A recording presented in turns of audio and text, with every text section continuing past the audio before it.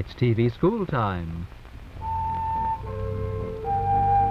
WOI-TV, in association with Iowa State Teachers College, presents another program in the Iowa TV School Time series, Landmarks in Iowa History. Today's topic is Springdale. Your teacher is Herb Hake of Iowa State Teachers College.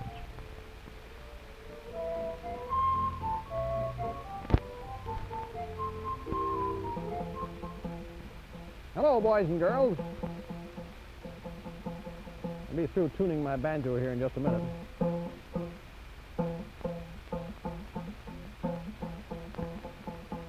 That one string has a kind of a double voice, doesn't it?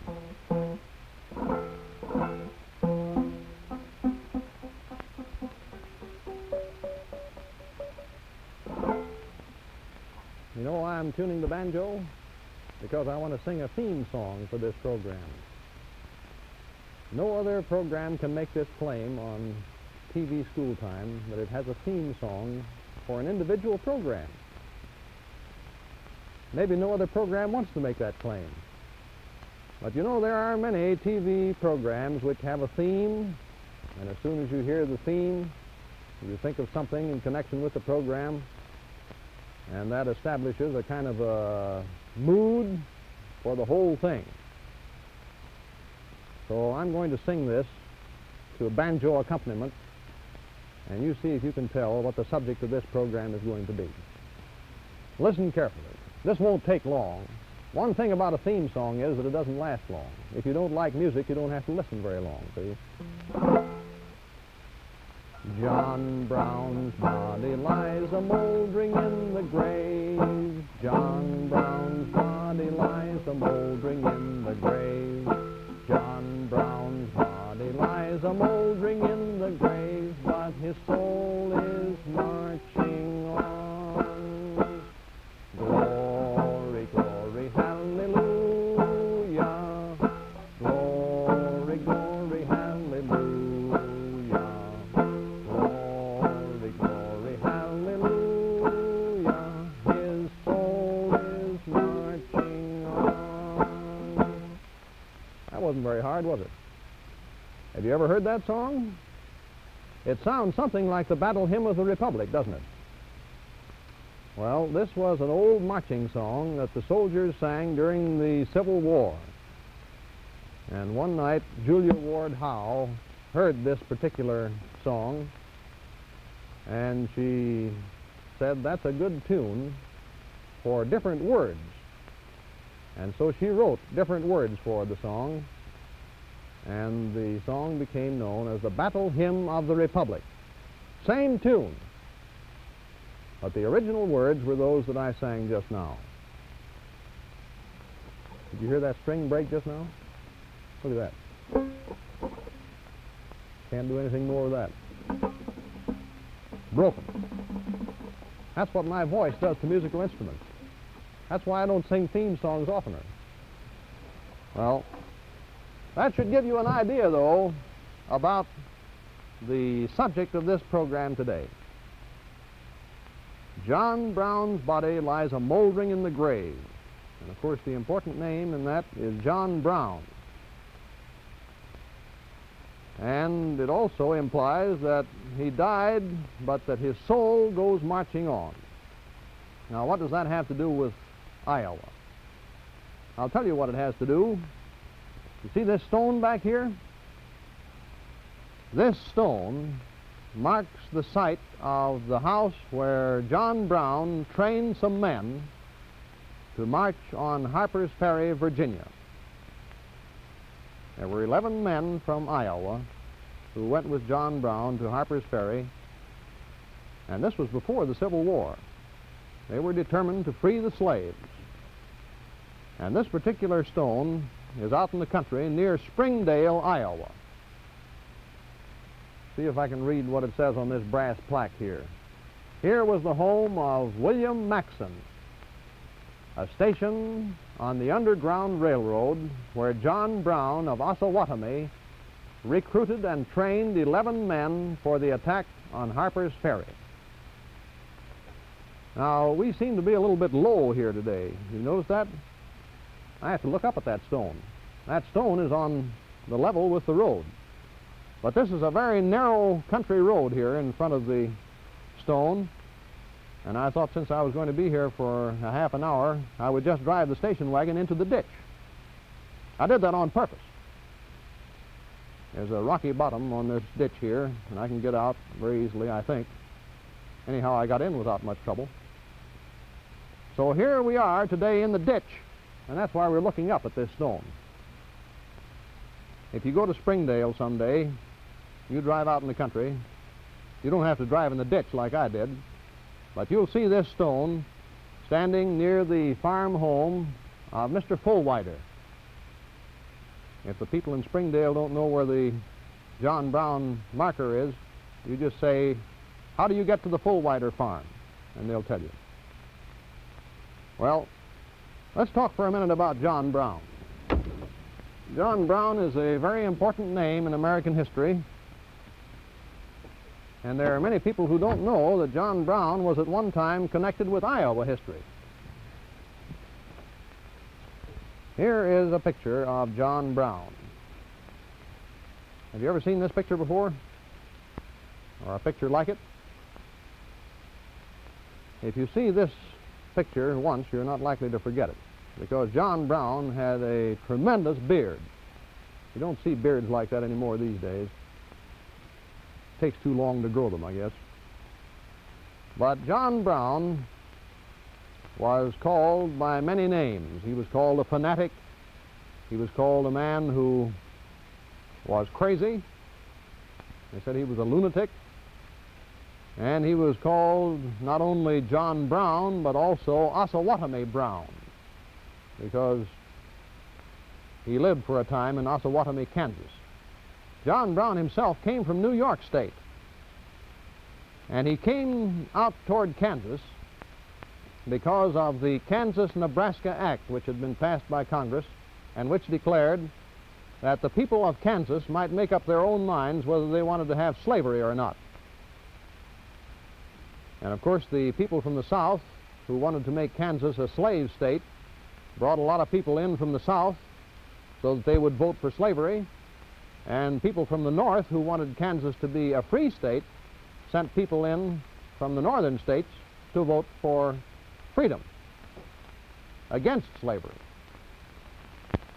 And some of John Brown's sons, 6 of John Brown's sons, went to Kansas to vote for freedom and to fight for freedom.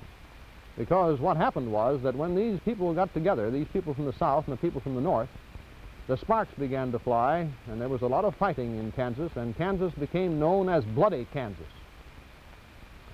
And in the course of this fighting, one of John Brown's 6 sons was killed, and 2 of them were captured by the Southern forces and were dragged through the streets behind horses. And John Brown became very angry about this, and he decided to go out there and do something about it. The first time he crossed Iowa was in 1856. He was on his way to gather arms and ammunition and to move into Kansas and establish freedom by force. And many of these rifles that he was able to buy in the East were stored for a time in a barn in Tabor, Iowa. And then John Brown also became active in helping slaves escape on the Underground Railroad across Iowa to Canada. The Underground Railroad, of course, was not a real railroad. It was called the Underground Railroad because a slave owner in the South said, slaves who are escaping to Canada are able to get to Canada as easily as though they were traveling on a railway that runs underground. As a matter of fact, they were just taken from place to place in sparsely settled parts of the country, and they were hidden in barns and in basements and in attics, and then at night they would go on to the next place. And these places where the slaves would stop were called stations, and the whole system was called the Underground Railroad. Well, John Brown, for a time, had a plan to raise an army and go into Kansas. And then he had another idea. He decided he would strike a blow at slavery itself in the South, not in a new state like Kansas, but in an older state. And so in the winter of 1857 and 58, he came back across Iowa from Tabor and stopped at Springdale, which was a Quaker community. Now, these Quakers believed that no man should ever be a slave, that all men are equal in the sight of God, and that no man should be a master over another man. And the Quakers were therefore willing to help John Brown in helping slaves to escape, but they didn't care much about this idea of raising an army, because the Quakers didn't believe in violence. They didn't believe in fighting. They didn't believe in bloodshed. But in Springdale, John Brown was able to get 11 men together, and during this winter, he drilled these men in the fields around this house that used to stand back here. And in the spring, he said, now, when I send you the word, I want you to come, because we are going to strike a blow for freedom and for freeing the slaves, and the slaves then will rise to our call, and they will throw off this yoke of bondage. And in the summer of 1859, John Brown, who was in Ohio at that time, sent word to these men in Iowa, around Springdale, and said, come at once. And two young men from Springdale, Edwin and Barclay Coppock, left their mother, even though she knew she would probably never see them again, and even though she was opposed to this idea of violence, since she was a good Quaker. They left their mother and joined John Brown, and on October the 16th, 1859, John Brown and 20 men that he had been able to recruit from various places attacked the arsenal at Harper's Ferry, Virginia. Now, an arsenal is a place where guns and ammunition are stored. And they were able to capture this arsenal, and they thought, now that we have this arsenal, we will be able to say to the slaves, come and join us, and we will give you guns, and you will be able to fight your masters and establish your freedom. Well, the trouble was that the slaves were afraid to do this. They were frightened. And no one came to join John Brown and his 20 men, and so a company of Marines under Lieutenant Robert E. Lee, who later became the leader of the Confederate forces in the Civil War, a company of Marines captured John Brown and his men very easily, and most of them were hanged, and John Brown among them.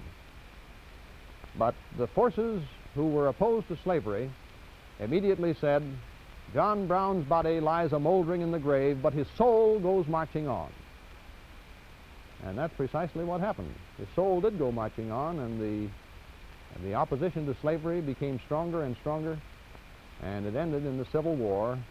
And as you know, the North won that war, and the slaves were freed. So John Brown's body, even though it was lying in the grave, still had an influence upon the people who believed, as he did, that the slaves should be free. Now let me show you a map of Iowa which indicates where this Underground Railroad was located. I told you a moment ago that at one time John Brown had stored rifles and ammunition down here in Tabor. You see, Tabor is down here in the southwest corner of the state. And it was also the first point where slaves would go when they escaped from Missouri, because Missouri was a border state, and there were many people in Missouri who believed in slavery.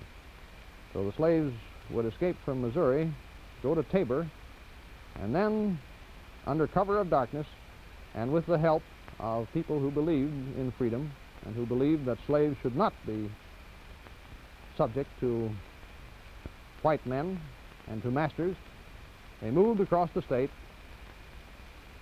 through Des Moines, over here to Grinnell, over to Iowa City, and then to Springdale. This is Springdale. This is where we are today. Then they would go either to Davenport or through DeWitt over to Clinton, and then up the Mississippi River until they got near Canada, and then people would help them into Canada where they would be free. This was a kind of a branch line of the Underground Railroad. People would come from the central part of the state, go across here to Cincinnati. This is Cincinnati, Iowa. Not Cincinnati, Ohio. Cincinnati, Iowa. And across over here to Salem, and then to Burlington, and then up the river. Now, the Quakers and the Congregationalists, who were most active in operating this Underground Railroad, believed that slaves should have their freedom, but they were also very honest.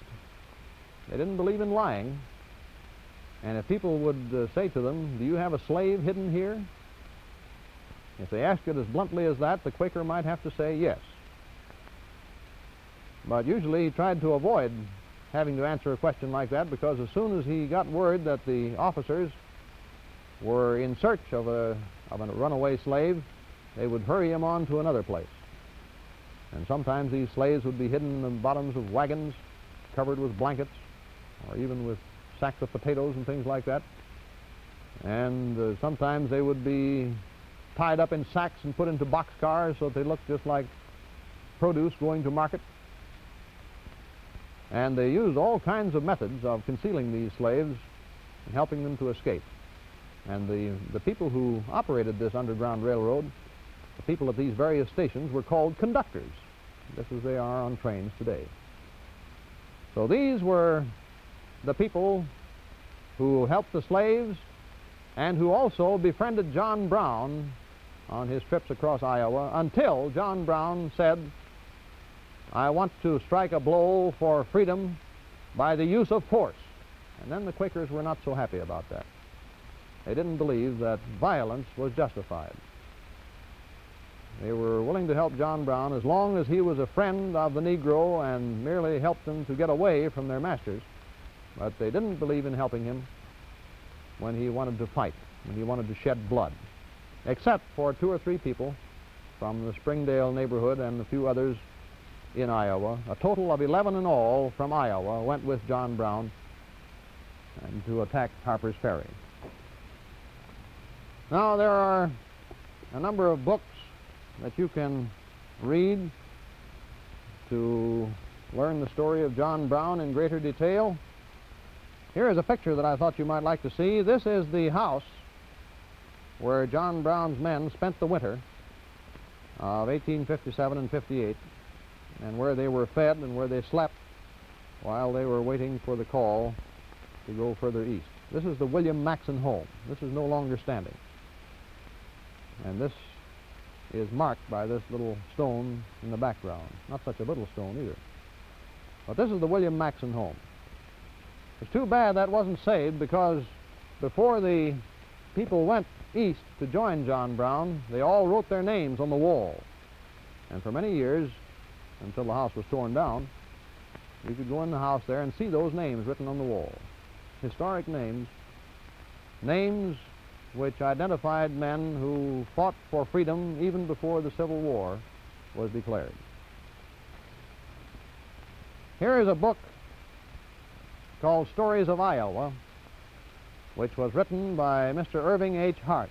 I'm sure many of you boys and girls and some of you teachers will remember Mr. Hart, who used to go with me on these trips throughout Iowa to various landmarks, and who died and left me to do these programs all by myself.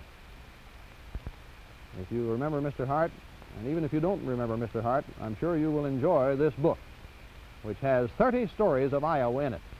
And among these stories is the story of John Brown in Iowa. A story called Iowans at Harper's Ferry. If you'd like a copy of this, send 50 cents to the radio TV office at the Iowa State Teachers College in Cedar Falls. That's what it costs to print this book. We're not making a profit on it, see? And here is the issue of the Iowan magazine for July 1956. It's the one that has this picture of the white church on the cover. And inside, there is a story of the Iowa Underground Railroad, the various stations in Iowa on the Underground Railroad. You can get this magazine, if there are still copies left, by writing to the Iowan magazine in Shenandoah, Iowa. The Iowan magazine, Shenandoah, Iowa, and a copy of the magazine costs 35 cents. Now, I would like to draw more than one picture this morning because this story of the Underground Railroad and of the relationship of Iowa to it is a very interesting story and one which we sometimes forget. The Civil War did not touch Iowa directly so far as battlegrounds are concerned. No battle in the Civil War was fought on Iowa soil. Next week, when we go to Croton, down in the southeast corner of the state, we will visit the only place in Iowa where Civil War cannonballs actually fell upon Iowa soil. But the battle was not fought in Iowa. Iowa furnished many men for the Union Army, but no battles were actually fought upon Iowa soil. And so sometimes when we read about the Civil War, we have an idea that Iowa was a long way from it. Well, that isn't actually the case. Before the Civil War even began, there was activity in behalf of the Negroes here in Iowa. And there were many, very many Negroes who came to Iowa because they knew this was a free state, and it had been a free state ever since it had been admitted to the Union. And they knew that they would find friends here in Iowa. So the Negroes would come by any means that they could find, knowing that somewhere and in very many places across the state they would find Quakers, members of the Society of Friends, Congregationalists, all of whom would help them to find their freedom. Now, of course, there were bounties on these slaves. The owners of the slaves, as soon as they discovered that the slaves had run away, would send out handbills saying reward for the return of such and such a slave, and the slave would be described. And then the peace officers would try to collect this reward because it was illegal for property to be taken elsewhere, just like stealing something from one person and taking it somewhere else. Stolen property is not supposed to be accepted. Of course, the Quakers didn't recognize the fact that this was stolen property. They didn't believe that a man could be the property of another man. But the sheriffs, the law enforcement officers, tried to catch these runaway slaves, and they would use whatever means they had at their disposal. And quite often, these slaves would be pursued by bloodhounds,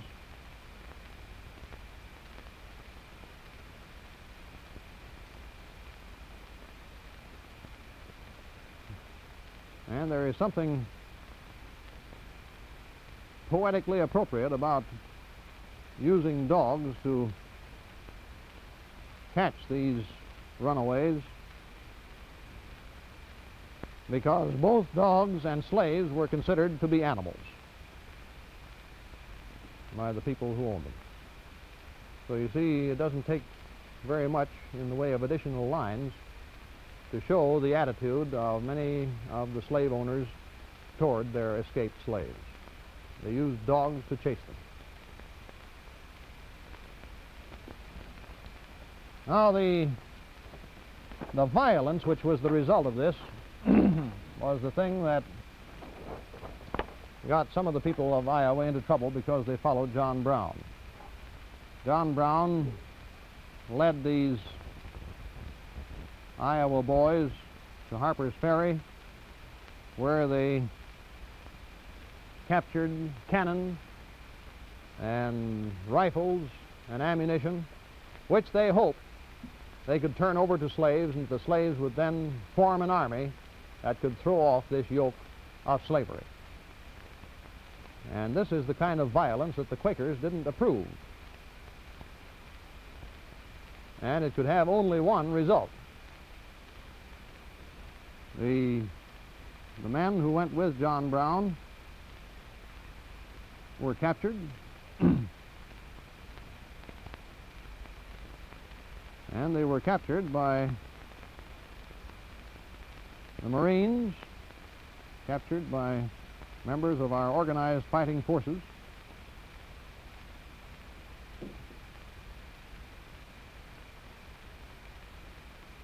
And here is a Marine who helped to capture John Brown. It's rather interesting when you read stories about this capture of John Brown that one of the men who stood in the background and watched John Brown being hanged was a young soldier named John Wilkes Booth, who 6 years later was to kill the President of the United States, the man who assassinated Abraham Lincoln. He was there at Harper's Ferry when John Brown and some of the Iowa boys were hanged. How much time we got left, Sam? 3 minutes. Well, I think we'll have time for one more picture. When war was finally declared, Iowa furnished its full quota of men for the great conflict. There were some of these men who had fought in the Mexican War and who were experienced soldiers, like this.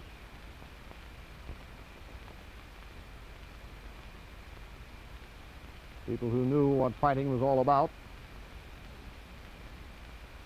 And then there were other men who joined the fighting forces who just couldn't reconcile themselves to having the nation dismembered because the South wanted to secede. Then there were adventurers from the cities and the farms who joined the army because they thought there would be excitement. And then there were also the young men who had to join the army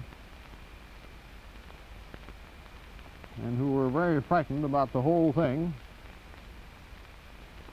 and who were sure that they would never return alive.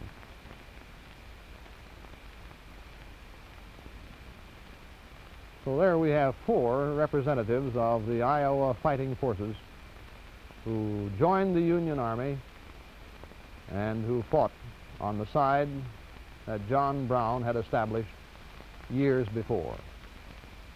But of course they were fighting. This was war. This was not just an armed rebellion. Next week, as I told you earlier, we will go to Croton. Until then, goodbye.